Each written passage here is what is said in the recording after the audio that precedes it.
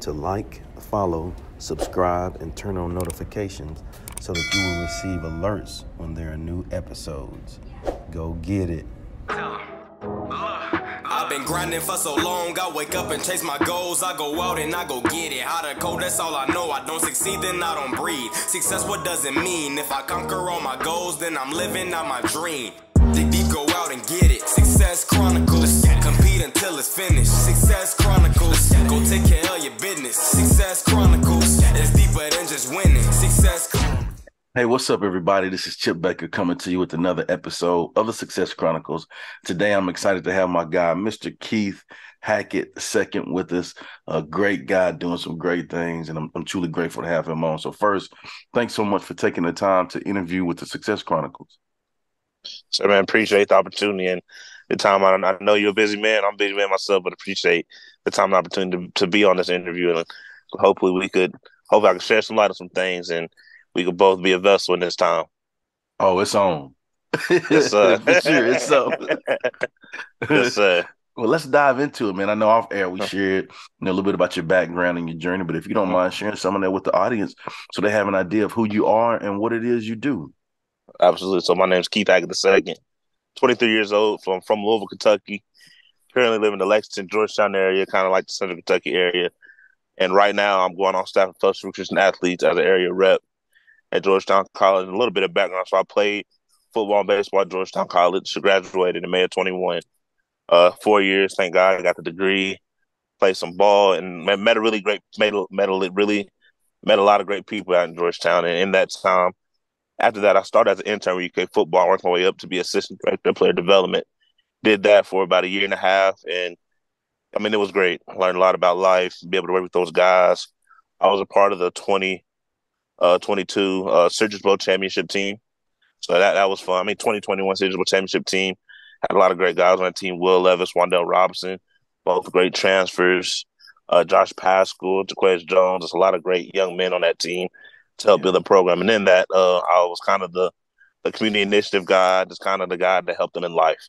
I worked with the director named Courtney Love. He was one of my brothers and mentors and taught me a lot about life during that time. Yes, I was there for 1.5 years, but the wisdom I gained in there in that time means a lifetime of wisdom.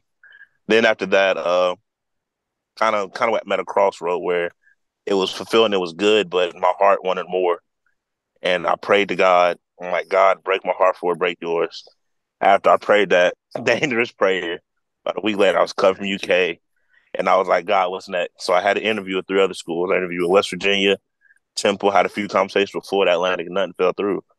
So I was kind of like, so, okay, God, like, what's next? And in that time, I was praying and kind of crying out to God, like, God, like, I need to start making money. I need to start kind of to help myself. And I just heard Psalms 46:10, be still. Be still. And in that moment, I was still. And God said, you know what I called you to do, so do it. So at that point, I was like, all right, God, I'm about to take this step of faith out. And so FCA has been trying to get me on for years. And I said, no, like I'm doing football thing, I'm doing this football thing. And one of the UK guy at FCA told me, he's like, Keith, you have a gift. And until you use that gift, you won't be satisfied. And when he said that, I'm like, dang, like he gonna say that to me? Like, he hit you in the face with that one. No, gut, face, back, everything. So and I called him like, you know what? His name's Aaron Hogue. I'm like, you know what, Hogue? I'm ready. He said, all right, let's talk. And then from there, I've been on board for FCA to go on staff here. Man, it's been a blessing. It's been an absolute blessing. And I'm still around sports, still around athletes, and I'm speaking the gospel, and I'm uplifting. And that's all I want to uplift and be the hands and feet of Jesus and the love of Christ at every aspect and angle I can do and be. And with FCA, that allows me to do that. That's awesome, man. Well, what are 3 things you've accomplished in your life that you're proud of? Man, so 3 things I accomplished. First thing, first and foremost, I gave my life to Christ. That's a thing that's been major to me. And I got baptized when I was 7. So I'm what they call a PK. My dad's a pastor. So I was in the church one day, Wednesday, Sunday, from sun up to sundown.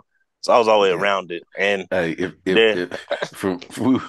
I'm just like, my mom was minister of music. I don't know if I tell you that my mom was minister of music in our church. Okay. And if the church was open, we was there. Man. We went to church from can till can't. Man. Being there, we didn't sit there just looking at the ceiling. but it's the life of a PK. So I got baptized when I was 7. So parents were divorced at 3. So kind of living in a split household, jumping from back and forth, back with mom and dad's.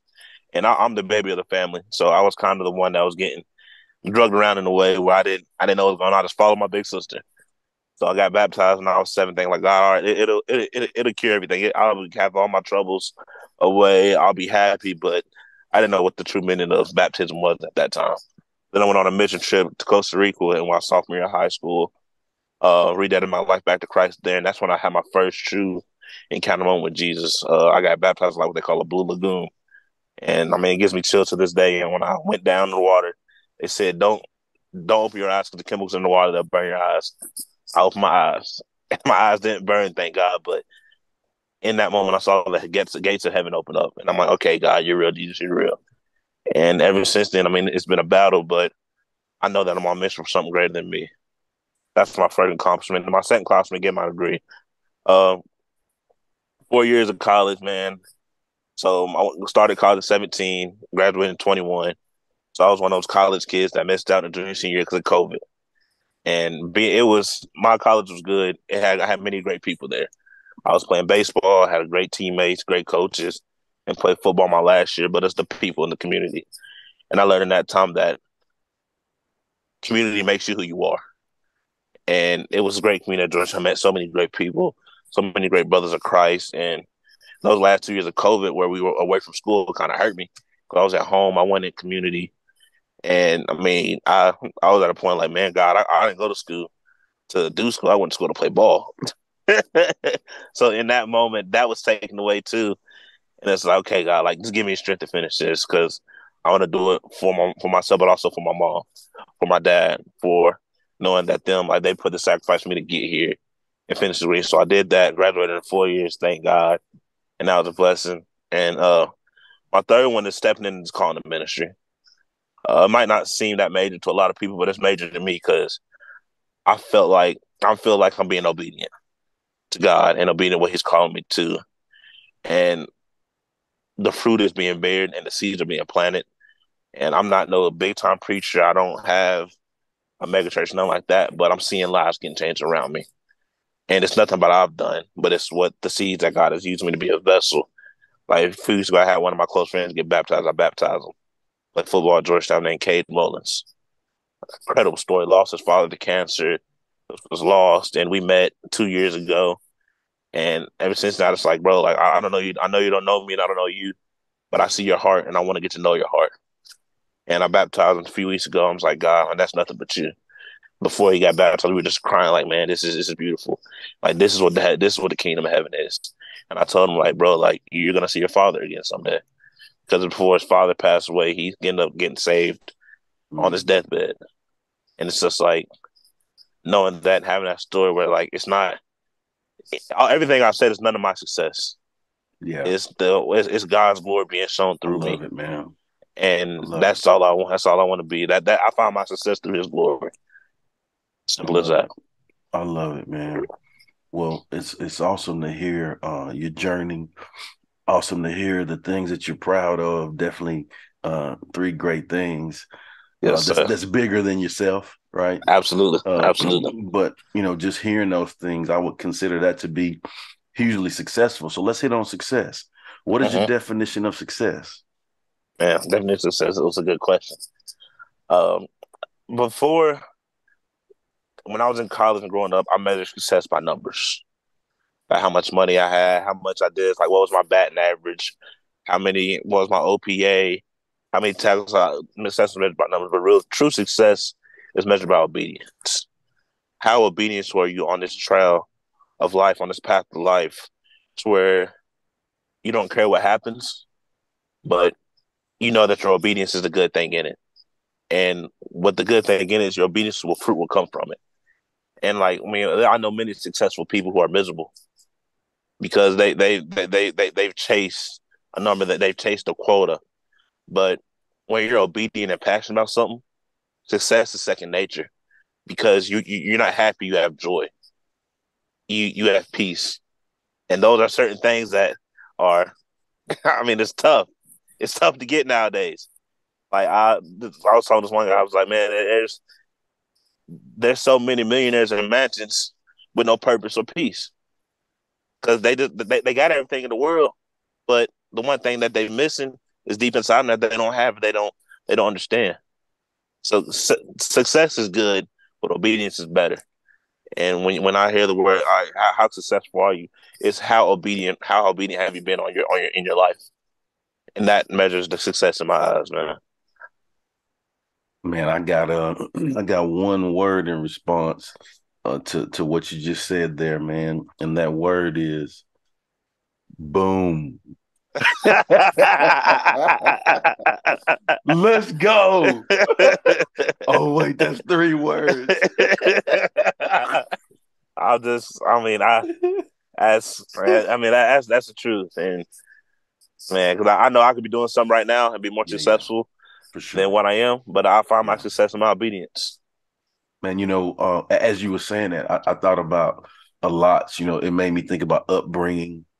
Hmm. It made me think about situations that we're in our life Hmm. where we make the choices that determine our success. Absolutely, And as you absolutely. as you talked about the obedience piece, I thought about being raised in a discipline. Like my mom was a pretty strict disciplinarian. She didn't Yeah, play, right? and, man. yeah, you feel that, and Ah, I felt that to the core, dog. yeah,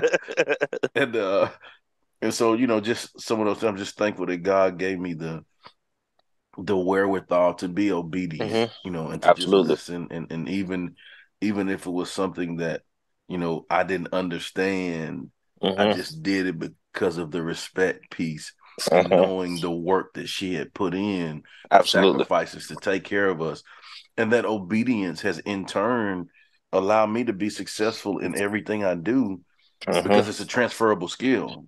And then Absolutely. you continue to use that because you're gonna have bosses or people that so or even people I don't want to say beneath you below you like in rank title or anything, Hmm. but there's always people around you that you're working with that you're learning Hmm. to grow with, and you have to be obedient to everyone around you. Absolutely. And you said that respect piece. I mean, this Yeah, respect is a lost art in this generation, and it's my generation. I'll be the first to say it, and I'm not scared to. Respect is a lost art. When you have that respect, when you have that respect and resilience, obedience will come. come on, Because what people see as opposition is truly opportunity. come on, It's doc. like somebody I was talking to one of my homeboys, Josh Pass. He plays for Detroit Lions. Me and him are tight, like white on rice. One of my best friends, and we were talking about suffering one day.